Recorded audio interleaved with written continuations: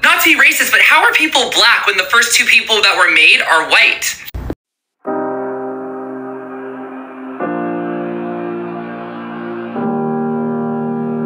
Hi lovelies, and welcome back to my channel. If you're new here, my name is Belinda Strana. Thank you so much for all the love and support. Don't forget to please subscribe to this channel, turn on notifications so that anytime I upload a video, you will be the first person to be notified. And to my returning subscribers, thank you so much for all the love and support. To those people that share my videos, leave commentaries, you guys are the real MVP. Thank you so much for all the love and support. So lovelies, I came across this interesting video on my For You page on TikTok, and I thought to share with you all where the origin of how white people was created. Guys, I'm just gonna roll it as well as some of the stitches I was able to put together. Please leave me your own in the comment section and let's dive into it. Not to be racist, but how are people black when the first two people that were made are white? I've read through the Bible quite a few times, and I might have to read it again because I can't remember where it mentions they were white. They were naked though. If you believe in the Bible, answer these questions. Now, only one answers. I don't need to know you lost or you dumb or none of that shit. Just answer my questions, please. And all these answers should match because y'all all believe the same book. So in the Bible, it says Adam and Eve was the first people on this earth, right? But then how did all other races evolve? If two Caucasian people or whatever race they was, how could they possibly make other races? And better yet, wouldn't we all be related?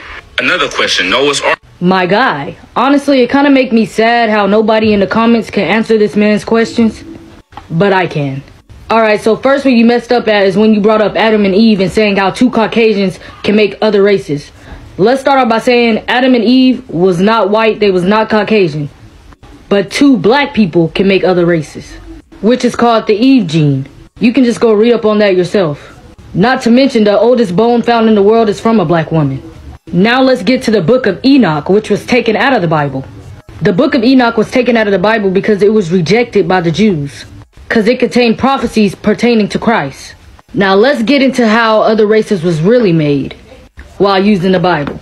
Scientists honestly proved that the Bible was real without even knowing it, honestly, when they found out about the Neanderthal DNA. I do not know if y'all know about the fallen angels. Everybody in this world was black to start off with. The fallen angels were sent down here to watch over the people, but instead they started having sexual intercourse with the people. With the fallen angels having sexual intercourse with the people and disobeying God, they had kids and created giants, which then giants started to have kids, which created Nephilims. And when the Nephilims began to have kids, they created Neanderthals, which scientists proved that Neanderthals did exist, which then the Neanderthals began to have kids. And not only that, where those people was living, there was a lot of sun. The Neanderthals couldn't take the heat, so they hibernated to the Caucasus Mountains, which then the Neanderthals began to have kids, which began to create this. Caucasians were made, not born. It's a mutation. Also, and since you talked about the bloodline, God speaks about how after the third or fourth generation, you lose a certain bloodline. Kind of like if a black person have a kid with a white person. That kid is 50% black, 50% white. Then say that kid goes back to a black person.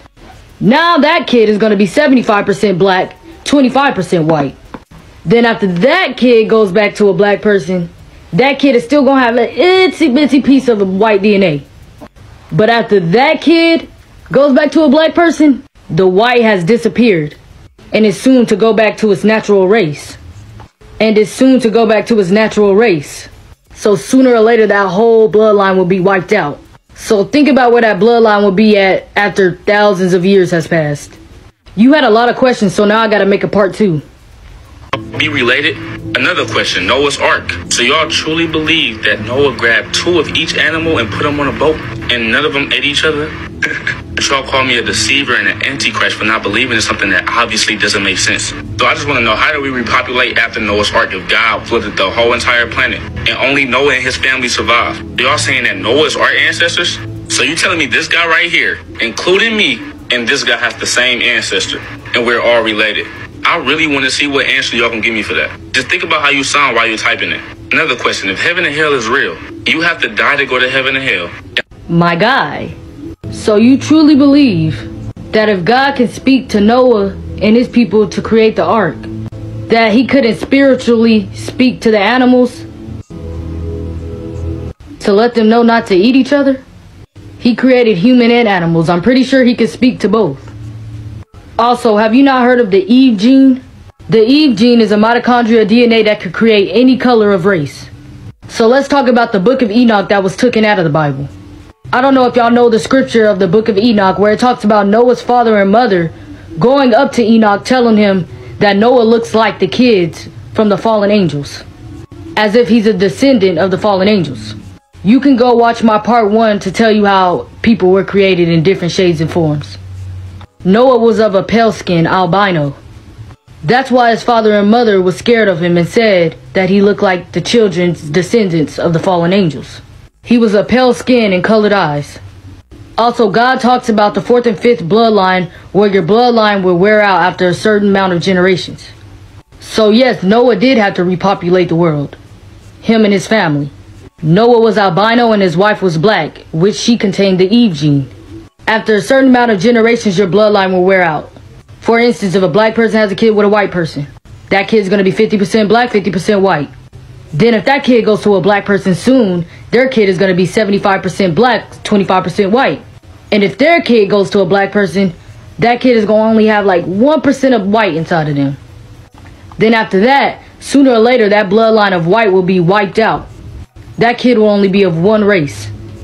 That bloodline has been thinned out. Also, you can go watch my part 1 to show you how Caucasians was made, which basically answers this question also. But there were curses put upon his people. So after thousands of years, your cousin far on this side is black, and your cousin far on this side can be white. But you will never know. That's the power of life. And that's the power of Yah. So you can't also just read the Bible. You have to go read the parts of the Bible that was taken out also. It could actually answer all the questions that you're asking. But you asked a lot of questions, so now I have to make a part 3. My guy. Science just proved that the Bible was real without even knowing it. Okay, so as y'all know, scientists just found out there's another DNA called Neanderthal DNA. Alright, so now I'm about to tell y'all why science just proved that the Bible was real without even realizing it. So scientists are saying that every race contains Neanderthal DNA. You know, Asians, Latinos, Europeans, Hispanics, and the list goes on.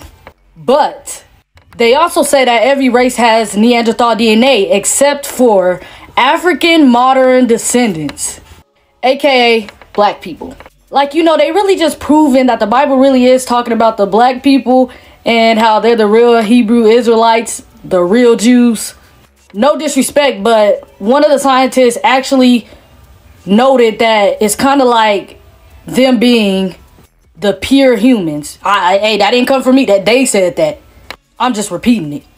Now let me tell you where Neanderthal blood came from. Neanderthals came from Nephilims. Nephilims came from giants. And giants came from the fallen angels. Now the Bible speaks about how the fallen angels were supposed to be protecting the humans. But instead they began to fancy them and began to do sexual activities with the women and men, creating children. These children became dysfunctional giants, like those of Goliath, the one that David fought in the Bible. The giants soon began to create their own offsprings, creating the Nephilims, which allowed the Nephilims to create kids, which resulted into Neanderthals. Now, Neanderthal skin couldn't expose to the sun, so they had to move to a colder climate, aka the Caucasus Mountains. See where I'm going there? Which is where they got the word Caucasians from. Their skin grew lighter and lighter, which created the lighter skin pigmentation, which a lot of these races and ethnicities carry till this day.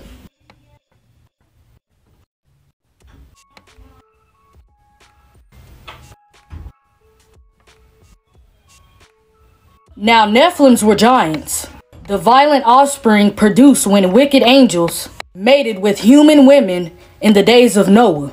The hybrids born from this unnatural union were no ordinary children. Since the Neanderthal blood is still alive, that just proved that some must have lived after the Noah flood. Otherwise, their habitation would have been washed away during this global catastrophe. This means one or more of the 8 people that was on Noah's Ark must have carried the unique genetic variations that Neanderthals possessed. allowing those genes to survive and to be passed on for a time before they eventually died out. Anyways, I got more to talk about, but we just gonna do that later. So I hope they don't take my page down again for something like this. But you know, let's get into it.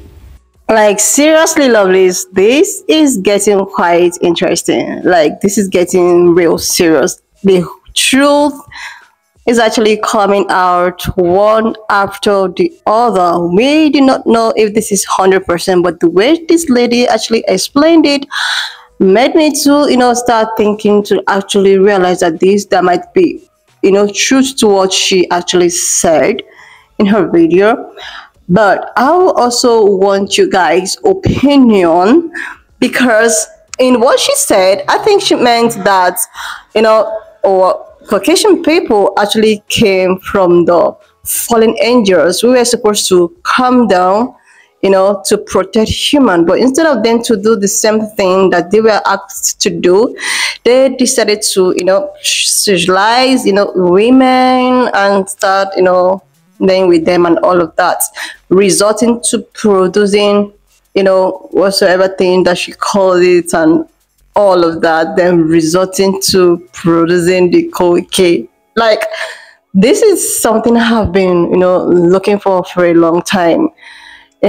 Somebody asked a question: if the first people that came to the world was white people, how is it that we have black people? Now, the truth is that the people that actually came to the world, the first people, that's Adam and Eve, was not really white. Like, it wasn't said that they are maybe Caucasian people that came to the world and all of that. They are the first people that came to the world. It's nobody actually know. But in the Bible and the way they have described the Bible to us, it's now making us realize that it's as if it's actually the people of the darker skin was, the first people on, earth and all of that. And as a result, the angels that they were supposed to, that they named the fallen angels, who were supposed to, come down and actually protect humans, decided to, try to do one or two things with women, and they started producing giants that looks like Goliath in the Bible, which someone actually stoned with a stone, and the Goliath collapsed and all of that. They're resulting to creating what we know today as, Caucasians. But another thing I saw, that white people did not exist before time.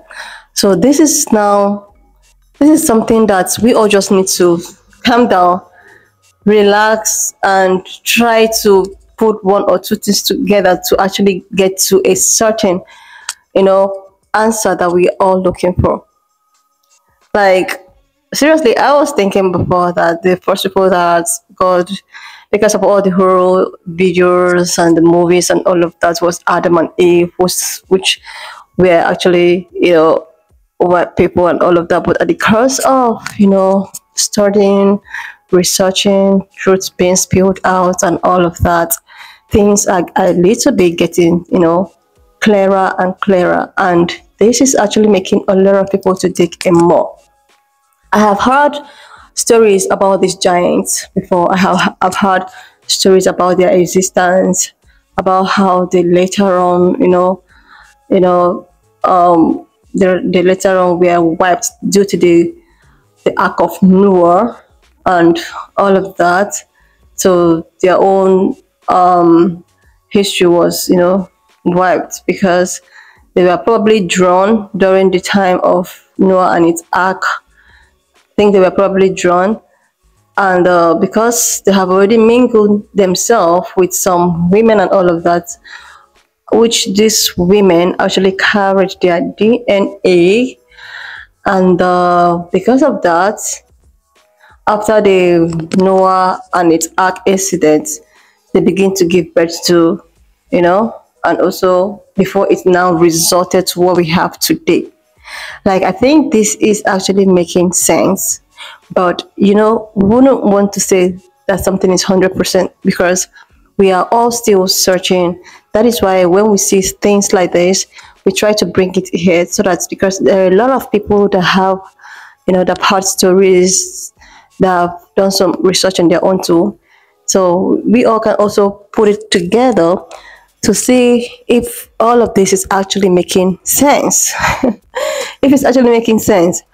When I saw this video, I was like, the first video that I staged, they was talking about, okay, if the first people was actually, I was like, that is just a good question, because the way we've all been told that, okay, Adam and Eve was the first people who happened to be. So how did we now have, white and black?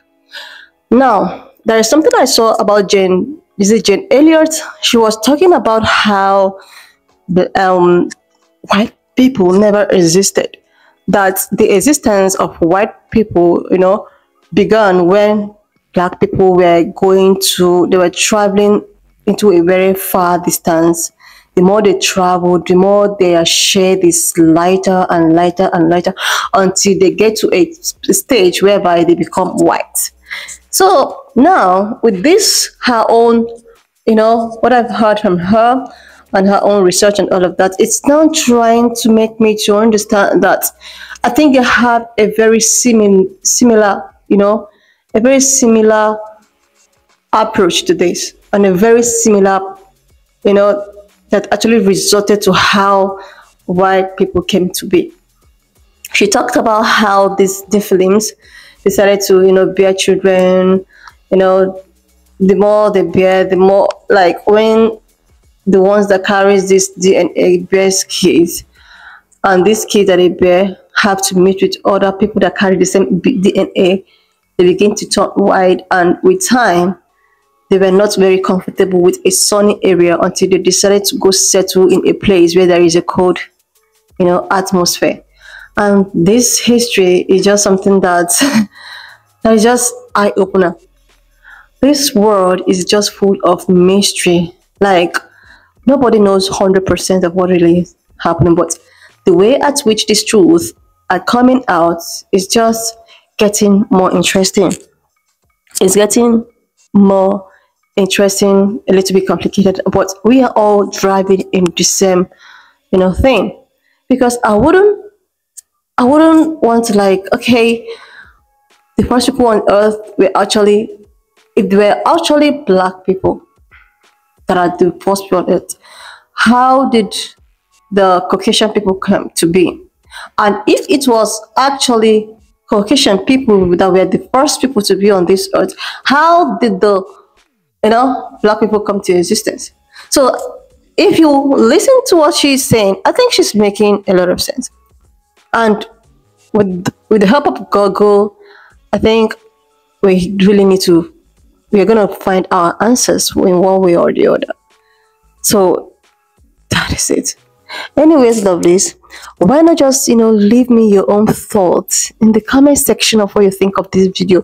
If you have any other extra thing to put in, if you have any other thoughts, you can just put in, or maybe you've done some research on your own. We are all just here to learn and educate ourselves. You could just leave it in the comment section, because I also want to read it.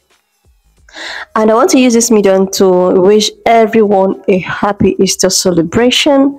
I want to thank my newest subscribers. I want to thank those who actually, share my videos, those people that return to watch my videos. And if you want to support the channel, you can actually join our membership by supporting the channel. And guys, I will see you when I upload. And do not forget that we do not support any form of bullying, harassment, or whatsoever. We're just here for educational purposes. So please, when you're leaving your comment, just be so kind. Be kind because of Y and T. And I will see you lovelies when I upload the next one.